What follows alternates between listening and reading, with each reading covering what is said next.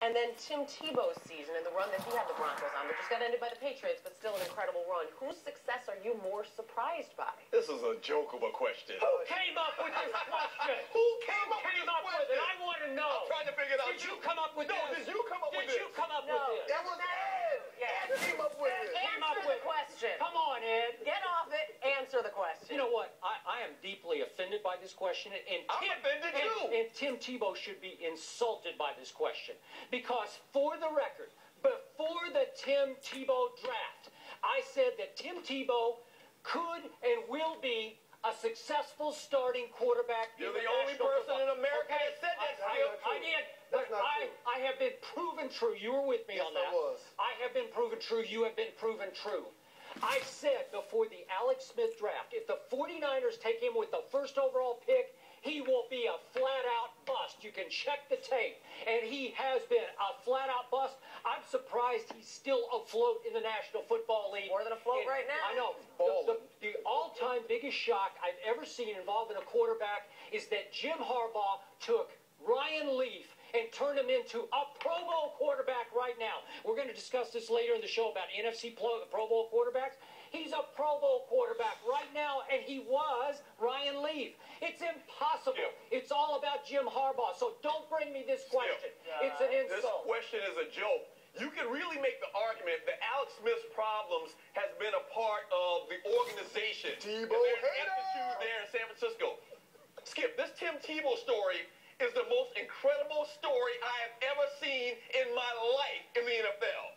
Tebow winning 6 or 7 games in the last 5 minutes, the worst passing percentage rate in the NFL, still winning games. The fact that he looks horrible for 3.5 quarters and he still wins. Not only is it incredible, it's almost a miracle. So you gotta be a miracle. There's no way you can argue this question that Tim Tebow is the most incredible, miraculous thing you've seen this year and might be ever in the NFL.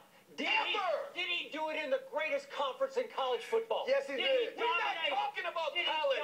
We're talking about the NFL. We're talking about a guy that skips passes like rocks on the water. We're talking about a guy that throws the ball in the 5th row of the stands. Hold on. We're talking about Tim Tebow compared to Alex Smith, a guy that got drafted the first pick in the NFL draft.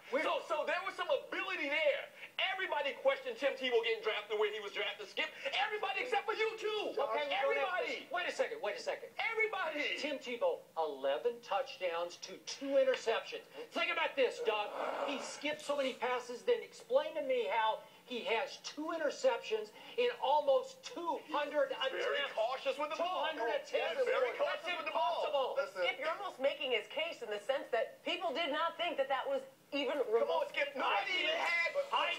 Nobody had this in their sights. Okay. Nobody. With this, you said he wasn't even like the 3rd-string quarterback on the team. He was like on the back of the bus. Yes. Okay, At least you saw some ability in Alex Smith. What did I say during training camp when he was demoted to reportedly 4th string? I said John Elway is making the biggest mistake he will ever make as an executive. Talk to me in 2 years.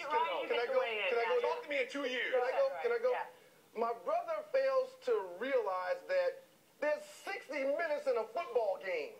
Yeah. So what you do in minute 1 through 55 doesn't matter after 60 minutes. A win is a win. Did my brother just say Tebow can walk on water? Did you say that? Yeah, pretty much. Listen, Something's going on. Alex Smith under Mike Nolan, his best year was 16 interceptions, 16 touchdowns. Under Mike Singletary, 18 touchdowns, 12 interceptions. In 1 year under a coach that believes in him, a coach that when there was a lockout had 24 hours to get him a playbook and tell him, even though he wasn't contracted, you're my guy, I believe in you, study this. And don't just study this, if you can get the other guys together to come and study it with you, This that would be question good is a too. joke. This question is a I'm going joke. with you.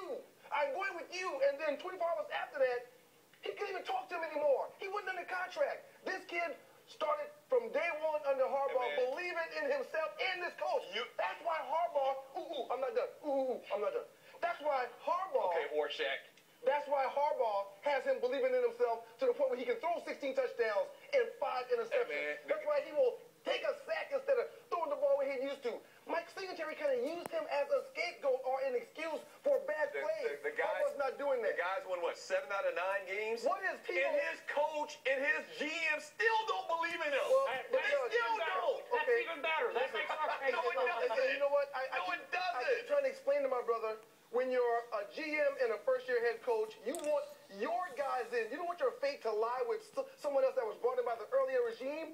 They don't want to have to deal with Tebow. He's making them sick to their stomach, but they'll take the win. If they thought he could play, Listen, the answer to if the they question, thought he could be the long-term answer, he would be their guy. But, why is he their guy still? Because he wasn't their he guy. wasn't their guy. Yeah. He wasn't their guy. Yeah. I love these conspiracy theories Wait, about wait, Tim wait, Tebow. man. I love these conspiracy theories about Tim Tebow. What happened in the fourth quarter of the national championship game against Oklahoma? Man, we ain't talking about college, man. Tebow took it over. It's part of it. Took the game over. It's part of it. See it coming. Oh, my In God. fairness, we have seen, and you mentioned one of them, a lot of really good, if not great college quarterbacks go to the NFL. Yeah. and not play Where's Ryan Leaf? Where's Tim Couch at right now? So they were they- fantastic in college. It has nothing to do with this They conversation. didn't dominate the best conference in college football, the fastest conference in college Those guys got their opportunity to do what they can do at this level. Why would you say Tebow's going to be worse than Alex Smith when we've got 5 years of Listen, Alex Smith working at work? back to the question.